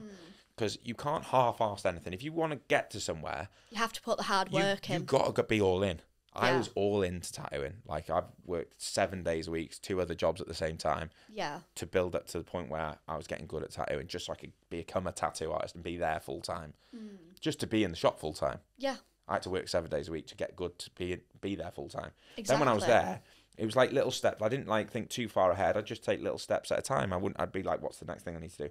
I want to just get a good reputation. I want to be better at this. I want to be better at black and grey. I want to be doing realism. I want to get to a point where I'm tattooing portraits every day. That would be my dream, to just be in my shop tattooing portraits every day. And now I am. Yeah, it's like that saying, isn't it? Love what you do, you'll never work a day in your life. Yeah. And it's very true. Yeah. I mean, it's hard work. It's but I never looked for an easy way. Like I always go the long route, to be honest. You didn't try and cut corners, shortcuts. Never tried to cut, because I'll use the analogy of a tattoo, right? Yeah. And the same principle applies to what I'm just saying there. But if I was to cut corners on the process of creating a tattoo, by the time I do the tattoo, that tattoo could be shit. And it won't look good, because I skipped a few things. I just done this quickly, or I didn't put much effort into that. And that process would end up making the end result of the tattoo looking bad. Yeah. So I have to be precise with everything I do in the build up to actually get to the tattoo, and then so the tattoo will be perfect. It's like what's that saying? Fail to prepare to fail, or something. Like that. That's it. That's it. It is. Same rule applies. Yeah, you just gotta work hard towards what you're going for, and just stay focused, and you just do it with tunnel vision. Exactly. And people, it's funny, a lot of younger people like to take shortcuts now and cut corners, and it'll never work if you do it that way. No, and it's shutting out the noise of other people telling you like you're not going to be good enough at that, or you shouldn't, someone says better than you, or whatever like that. You just have to shut that out. Because I've had it. I've had people, you'll never be as good as so and so. You'll never do this. You won't never do that. Yeah, you might do that, but you won't be able to do that. Okay. But to be honest, that just drives me. That I've got that attitude to just be like, we'll see. That's what motivates you, I guess. Yeah. That's why I don't mind the trolling thing. Yeah. Keep it coming. Exactly. But that's good, because sometimes negativity can push a person. Yeah. So embrace everything. Embrace all angles, as I say. It just is what it is. You just got to focus on yourself. And not in a selfish way. That doesn't mean shut off from everyone and not give a shit about anyone. That doesn't mean that. So don't do that. No one, No, it's about just, you've got to, it's like when people say things, you've got to let it bounce off you. You've got to say, no, I'm here. Like, believe in yourself. I know it sounds cheesy and stuff, but it's true. Like, if I didn't believe that I could be where I am, I wouldn't be here. Yeah. That's a fact. That's just a fact. And you put the hard work in, you had a passion for it, and you made it happen for yourself step by step. Yeah, and if someone says to you, like, oh, I don't think you'll be as good at that, and you let that go in, that could be the fact that ruined it for you. Yeah. Because if you start thinking, oh, God, maybe he's right, or maybe she's right, or... Yeah. Because I think knocks are a part of life, to be honest. You can never have the straight and narrow and the positive. No. You have to take the bad with the good, I guess. The highs and lows of life. Exactly. No matter how great life is, like, there's very bad parts of life, and there's very good parts of life. And life is one big roller coaster, as they say, up and down. I think people are like, again, the whole perception of social media makes people believe that life is supposed to be, you're supposed to be happy constantly. Yeah. And that's Which is a load of shit, because life happens and bad things happen, and if you aren't prepared to be able to, like, you need to be strong and resilient, and if you haven't built up those tools over time, you're going to buckle under the pressure and crumble when things go wrong. Yeah. Instead of overcoming it, you know, and forcing yourself through it, like it's bad times, a rough patch, whatever. We're going to get through it. That attitude. That's what I'm like. But like, I don't know many people who are. Exactly. And you're understanding that the bad can happen, and you can get knocks, and that's just part of life. It's part of it. Yeah. You've got to accept that that's coming. Not everything works. I've had so many things that haven't worked out for me. Like people will just see that and think, oh God, yeah, I've done that and it's successful. Stuff like that. There's been so many knocks along the way of things that haven't come off, of things I've tried that haven't worked. And I think that's a part of the growth with success is the knocks. Yeah. It's what makes you who you are today. It's for when you get to the place you want to be, when the real success takes off, it makes it so much better. Yeah.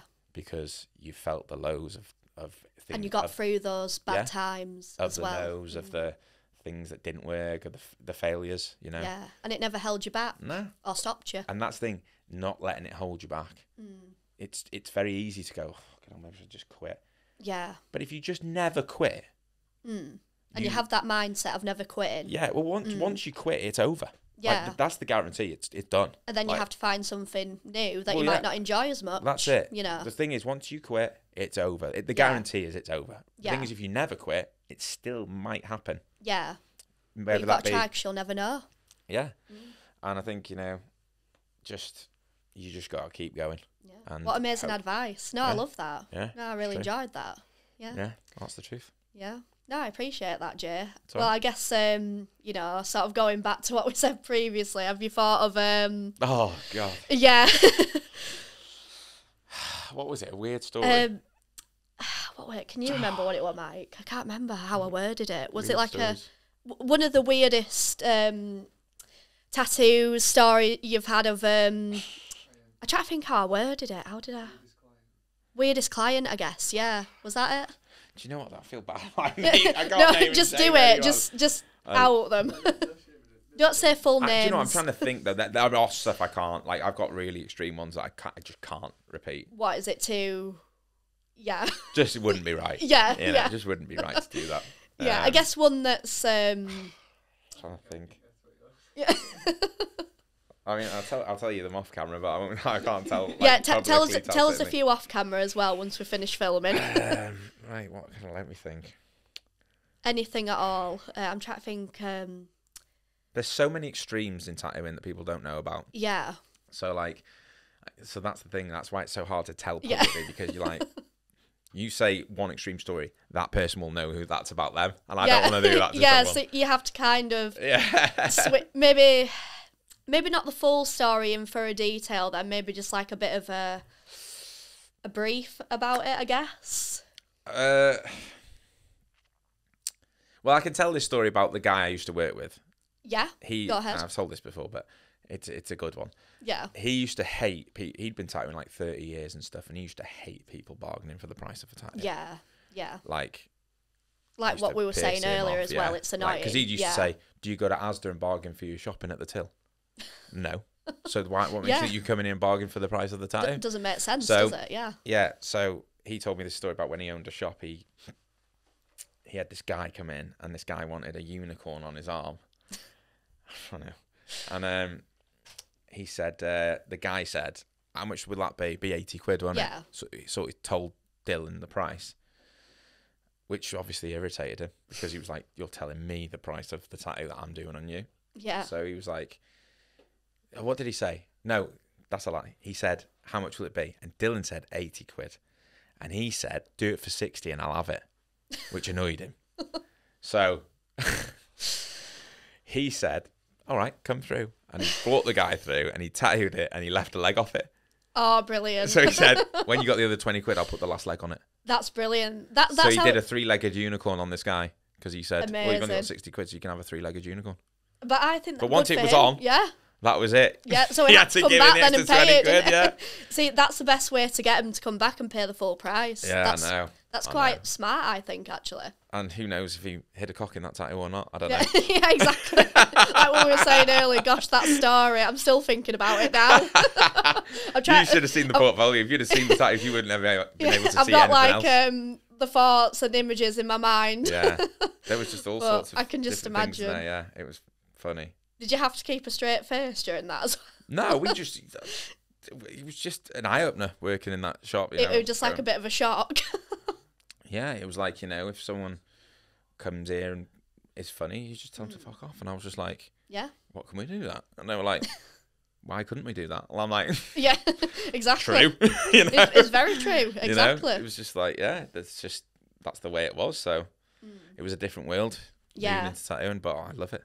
But you've got some amazing memories with, some up, some down, some good stories. And I had great experience at that shop. Like, I worked there for 3 years and that was fun. We had, it was a good group of lads there that we used to have a laugh with and stuff. Yeah. So, yeah, it was good times. Yeah. Really good times. Started my career off, so. Yeah, exactly. And that's where you are today, Yeah. So how about recently? Have you had any good tattooed some good ones, like some that stick in your mind? Yeah, well, I do. Stories. Like I said, I do a lot of portraits now. So a lot of the time, I'm tattooing a lot of people who go through grief and stuff. So yeah, they're having memorial tattoos for maybe they've lost their child, pets, parents, brothers, sisters, and so that. The good thing about my job is a portrait takes a long time, so it takes the majority of the day for me to tattoo. Yeah. So I spend a long time with these people and. Like you see on the TV, they just tell me their stories, and they tell you things that are very personal. Very personal that they probably wouldn't tell. I'm like an unlicensed therapist. I keep saying, like, people just tell me their problem. I mean, some people have told me some stuff. I'm like, okay, no. Yeah, yeah. I know more about you than your wife. Yeah, exactly. Yeah. You must be a very safe haven for a lot of people to open up to. I don't know. I don't know. I try to make be, people feel comfortable. That's it. I think that the thing is, it's. Like, again, it's a very intimate process getting tattooed, Yeah. You're touching their body at the end of the day. So, and you're giving them something. Pain, and you're permanently marking their skin. There's a level of trust there. Yeah. That you're not just going to draw cocks on them. Yeah. So, exactly. Yeah. So they'll be coming back. They really trust then. you, Yeah. So, people just, through that process, feel like, especially if you talk to them and they like you, that they open up and tell you a lot of things that they probably don't tell a lot of people. So, it's almost, a lot of people say it's like therapy. Yeah. I'll be there to listen. Like, I'll listen while I'm tattooing and we talk, I end up finding myself giving people a lot of advice and stuff like that. So, but that's what I love doing. Like, that's the whole part of the job as well as doing the tattoo. And then the whole process of them seeing it at the end and being made up is just the icing on the cake. And that's what you love to still do to this day, and you've carried it on, not switched career paths. And that's amazing. I couldn't imagine doing anything else. I mean, I'd do more TV tattooing. Yeah, and stuff but like that's showing off your skill set and what you have a love for. And there are certain shows, obviously, that I would do. Yeah. Like, that are cool, but not like... Yeah. But as long as it's aligned with who I am. Yeah, and doesn't try and perceive you in a negative way. I'm not into it for that reason, so yeah. But, I couldn't imagine doing anything other than tattooing, to be honest. I don't want to. Yeah. I love tattooing. I used to say that when, I was like, I'm just living the dream, like, on TV, like, even when I was off TV, like... My dream isn't the TV, my dream is the tattooing. Yeah, exactly. So that's me. I'm living my dream every day, and I've been since I was 18, so. Yeah, and that's the best way to live, you know? But you got to chase it. Yeah, 100%. You've got to put the hard work in. Yeah. Otherwise, it'll never happen. And it's funny because, people will say things like, people who maybe don't know me, who just see me now, might think, oh, he's successful and stuff, but it's took me 15 years. Yeah. I've been doing it since I was 18. It's not been overnight, like what a lot of young people assume it is. Yeah, it's that saying that people say, this overnight success took me 15 years. Yeah, exactly. But a lot of younger people think, 15 years, it's... Oh, yeah, if you said... And it's a really bad mindset to have, basically. Oh, yeah, but I remember when I got the apprenticeship and I was told I wouldn't pick up a tattoo machine for 3 years. Oh, wow. Yeah. And 3 years. 3 years, yeah. But my thinking at the time was, well, I just wanted to be a tattooist so bad that I was just like... The next 3 years will be difficult if I'm not earning much money and not doing this. Yeah. But I know this is what I want to do long term. As long as you're doing what you love, that's what matters. Yeah, and I wasn't, like I said, I wasn't particularly academic. I was just average in school, so I was never going to go to uni. But if I had gone to uni, I'd be doing something there for at least 3 years. And then you might have wasted a chunk of your life doing something. It was the thing of the 3 year thing, really. It was like, well, if I went to uni to do something that I don't really want to do, what's the point? What's the difference to me spending 3 years doing something that I really want to do? Yeah, you know? Exactly. So it didn't throw me off the time period. I was just like, right, okay. Excuse me, burping. No, you're fine. I'm being the right pig on here. No, you're fine. And then, but I was lucky because within like 6 months of me being at that shop, his main tattooist left the studio. And he basically just threw me in at the deep end. And I think it's thrown the industry into the limelight more, excuse me, than what it was maybe when you first started out. Because, you know, the thought of being a tattoo artist, you know, some people work their whole lives to try and do that and nothing ever comes of it, you know. Yeah. And I think it's so much more known, recognised now, put in the media, and it makes you think anything's possible now if I just put the hard work in. Yeah, you know? It is like, you know, nothing's guaranteed. Yeah. And, you know, you have to be realistic in terms of that aspect that, like, nothing I have achieved was guaranteed for me, ever. But I just risked it. Yeah. Went for it. Had nothing to lose, and why not? Like, And that's the attitude you have to have if you want to try and achieve whatever it is you want to try and go for. Yeah. There is no guarantee. Like, there's no... You know, people go on about the quick, easy way to make money and quick, easy path to success and stuff like that. And I think it's misleading because when it doesn't happen after a few attempts, people quit. Take it personally as well. And that's when their level of pushing through goes. Yeah. I remember like 6 months into me, once I started tattooing, 6 months into that, I remember I was going to quit tattooing because I thought I couldn't get the hang of it. Like, it was so difficult. It was so different to drawing. Yeah, so you was this close to... I was so close to, like, thinking, I just don't think I'm getting the hang of this.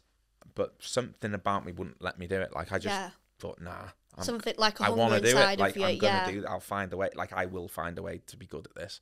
Yeah. And the more I just kept doing it, and then that was it. It took off from there, and the rest is history. But I could have quit, and everything I've achieved since then would have been over in that moment. Yeah. I don't know where I'd be or what I would have done in the, like... I mean, do you ever sit and wonder sometimes where you might have been? Yeah, I don't know. Or I really don't know. I couldn't tell you. Could have been anywhere.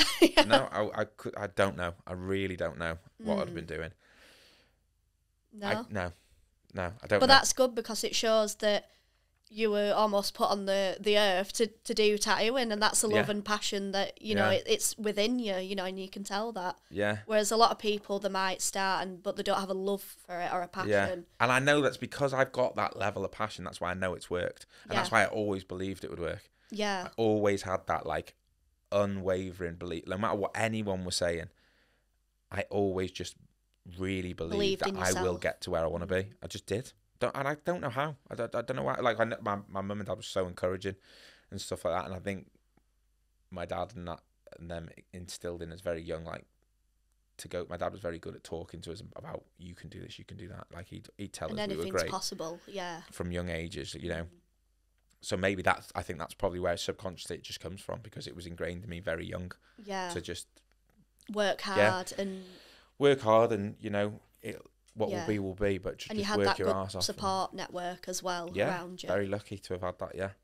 Yeah, definitely. Amazing. Yeah. So what do you see yourself achieving, or do you have any sort of hopes or something that you'd want to achieve going into 2024 or by the end of the year?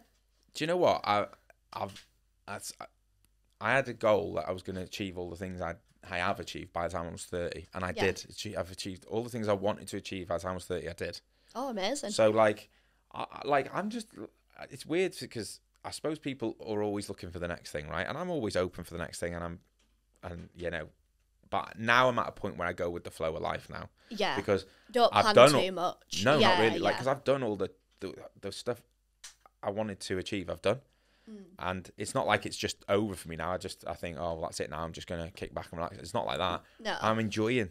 Yeah, enjoying the ride, I think a lot of people get to the point of, like, success of where they wanted to go, hit a goal, and then they don't know what's next then. Yeah. And then sometimes it's like they say, you know, when they get to the top of the hill, the only way is down then. Well, that's not like what it's like for me. Like, you know, I can always make more money. That's always a goal, to make more money. But I'm just like not chasing that. Like I'm just if it happens, working. It happens. I'm just going with the flow, enjoying my life. I enjoy tattooing. I enjoy my life, and just keep working hard. Gonna stick at what you have a passion for, and that's it. And I just believe that the main thing I think you've got to be good at in life is spotting opportunities when they're there. Yeah. Like when I go back to the Twitter thing, like that was an opportunity that I'd spotted before a lot of people did. Was that I could, and speak it was to a celebrities. Very new avenue as well. Yeah, it was new, and I just knew straight away. Well, they might see that, if they might see this, and again, there was no guarantee. But I believed that this could be the way to make things work. Yeah. And it did. Just because I kept going for it, And it shows anything's possible if you want it to happen, Yeah, so you've just got to be good at spotting opportunities, because there can be opportunities in that. I mean, there's so many things that seemed like such little things that turned into massive opportunities that were just off the whim decisions, maybe. But if you would have said no to that or yes to that, you may be in a completely different position now.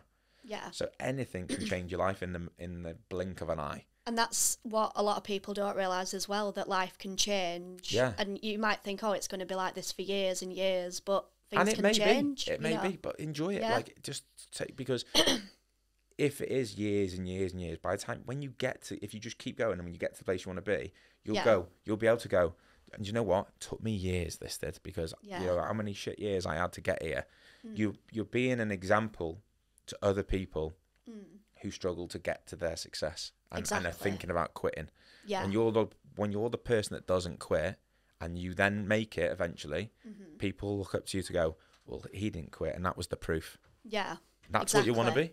Exactly. I haven't got kids or anything, but I always think, even like, I actually think that far ahead. When I do have kids, I want to be an example. Even now, when they look back at the things, if they look back at videos of me, they'll know that I got to where I am because I didn't quit and I didn't give up. And do you want, do you want to pass them down from what you learned from your parents onto your kids? Oh yeah, absolutely, yeah. Like everything they said to you, the support, 100%, everything. Yeah, everything. Like, I had the best of the best, so.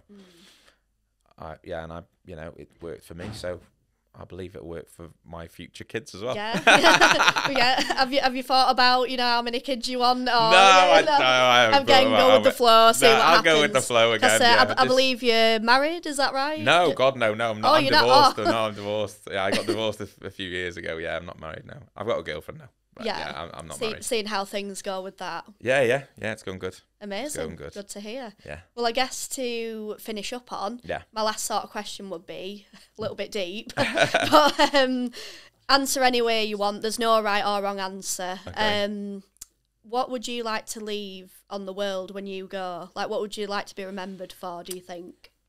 I would just like to think that the people that I'll leave behind think highly of me. That's it. I only care about what the people who I love think about me. Yeah. I'm not bothered about what anyone else thinks about me. It does not matter to me. Like, that's it. Whoever I leave behind that I love and care about, that's all. I just care what they think about me and what they say about me. And as long as they say he was the best or whatever like that, that is all I care about. Yeah, that's what means the most to you in your heart, and what you want to look back on. Yeah, that's all that matters to me. When I get to whatever age, however old I make it, if I end up being on a deathbed, that's all I'll care about. Yeah, I'll only give a shit about that. Amazing. Yeah. Well, what a way to finish up the podcast. Thank you so much, Jay. I've really appreciated having you on the episode. Thanks for having me. I really appreciate it inviting me. Of course, thank you. Thank you. Don't forget to like, comment, share and subscribe, guys, and see you in the next one.